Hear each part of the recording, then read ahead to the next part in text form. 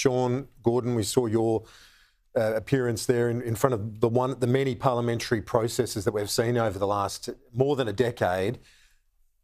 Similar question to what I asked Peta Credlin. If it was less ambitious, say something like a recognition, and then maybe legislate the voice parallel to that, would that have got the greater support?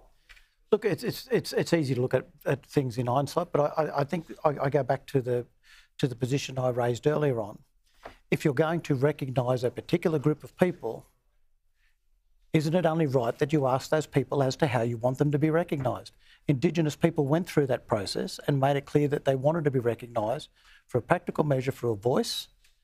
It's now been tested by the Australian people. We'll find out today whether it gets up or doesn't get up. But it's pointless putting something to the Australian people that Indigenous people don't support.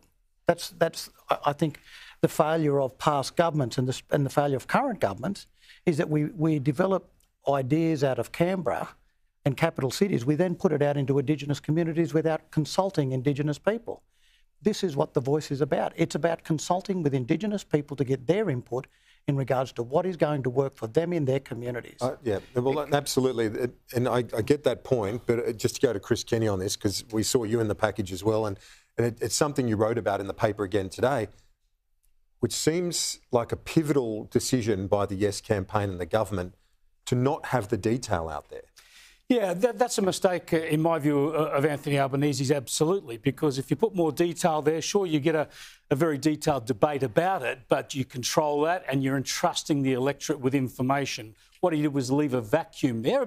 There was some detail, but there was a vacuum in the public debate which allowed the dishonest and deceptive scare campaign from the coalition was able to go carte blanche. And when you look at that little potted history there, and sure, you could do 4 hours on this, and it goes back many decades before 2007, but you see a lot of bipartisan work, a lot of work with both sides of politics and Indigenous groups and representatives until you get to David Littleproud in November last year and Peter Dutton in April this year, kissing goodbye to that bipartisanship and saying that they'll hard oppose this thing. And that's what we've got to grapple with here. They have to wear responsibility as well, because if this thing is divisive on principle, if the voice is racially divisive on principle, which they now argue, and which has been so effective with the community in this referendum campaign, then why didn't they oppose it the very day after Anthony Albanese won election and promised to put a referendum? Why didn't they oppose it in July last year when he announced the wording at Garma? They waited. They toyed with it, they played the politics, and they have opposed this outright for partisan political gain. Well, that's nonsense. Let's be candid. If you go through the history of this, where bipartisanship was lost is when you got away from recognition to conflating it with another layer of bureaucracy. Now, well, just with all due respect, mate, I don't know how many days you've lived in outback Queensland or in Central Australia, but we live with the consequences of the last time we had a representative body. We're the ones that bought the lived experience about last time we had a representative body. So why did it take you 5 months to work out on a matter of principle that it was the wrong idea? So if you finish your editorial, I'll finish now. So we went through a structured process whereby the Prime Minister made it very clear that the detail that he was going to provide was the Karma Langton report, pages 14 to 16 from memory. That was the design that he said that he was going to take the Australian people. That is a representative body. That is the mistake that we are going to repeat if we pass this thing today for us in rural and remote Australia. Yet so what we hold on, to legislate a legislative body. Kill your jets. A representative body. No, it's important you understand. It's important you understand the respectful way that the National Party went through this. So what we did is we respectfully sought both the yes and no case. And I spoke to Megan Davis and Arnie Pat, also spoke to Warren Mundine. And we had a subcommittee within our party room that then came back that got to that position on two key principles. One, we're repeating the mistake of the past of having a representative body. But secondly, we honestly believe, as a key tenet of our party, but of this great nation, that all 26 million of us are equal. And we all have an equal voice in that parliament through the 227 politicians. And proudly, our great nation has elected 11 Indigenous Australians, not to represent Indigenous Australians, I think a critical point for Dave. And so that's where we got to our position, and we have not never raised our voice at anybody in angst about David, I think a critical point to make. We've been targeted personally. is it's your opinion that ATSIC failed in remote communities. But I can tell you the last term of ATSIC was delivering major benefits to Aboriginal communities right across the country. ATSIC was a vehicle that created wealth in Aboriginal communities. Since the abolishment of ATSIC, there has not been, you know, a single transfer of assets or purchase of assets that are transferred to the ownership of Indigenous people. And this is the problem with it, and this is for people. Chris, unfortunately, has never lived out there. When you talk about, but this is the lived experience you've got to appreciate. When you're talking about regional voices, in our practical experience, you're talking hundreds of thousands of square kilometres, sometimes millions of square kilometres. Then you are talking about hundreds of different diverse communities.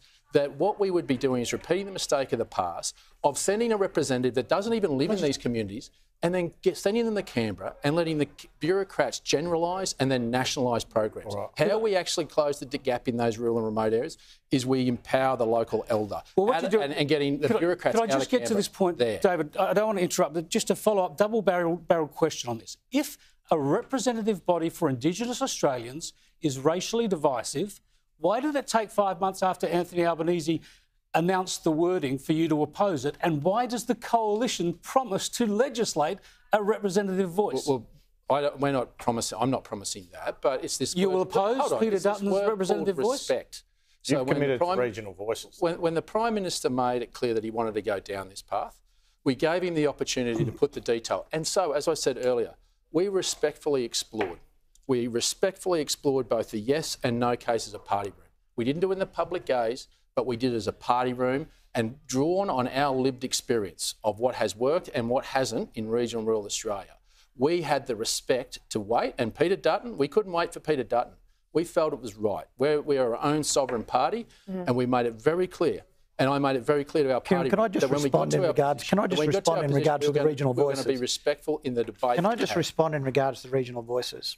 Empowered Communities was established by 8 Indigenous communities around the country. I was the national convener for Empowered Communities from its inception until 2019, supported by a Tony Abbott government when Tony was elected. No. We've had this argument with Noel Pearson. Don't put words in his mouth. Tony signed off on Empowered Communities here in Sydney. No. Supporting Empowered Communities, which was funded by Tony Abbott's government.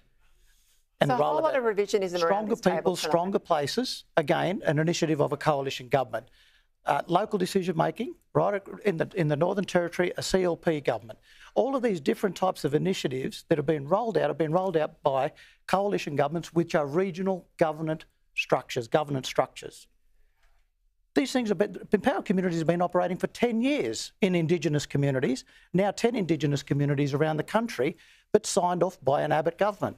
Sorry, I just want to make a point though. When we talked earlier about that initial stage of starting the process of consultation with Aboriginal people, about, to Sean's point and Chris Kenny's point, about what recognition might mean for them, not imposed from everyone else, coming up through Aboriginal communities, I agree that is correct. But the corollary of that was for then to be a whole series of conversations with non-Indigenous Australians in the early stages leading to a proper and orthodox constitutional convention about that idea meshed against the views of everybody else in the country and taken forward with jurists and legislators in the usual way and then put to the problem. Now, the problem is when Malcolm Turnbull came in, we only had the Aboriginal consultation. We never had a consultation with the Australian public. They've had that in the last few months. Whatever the result tonight, it's clear that they found that wanting, and then they have delivered a verdict that may be hard to swallow tonight for people who believe in recognition. But this is the first time for about 8 years non-Aboriginal Australians have had their say.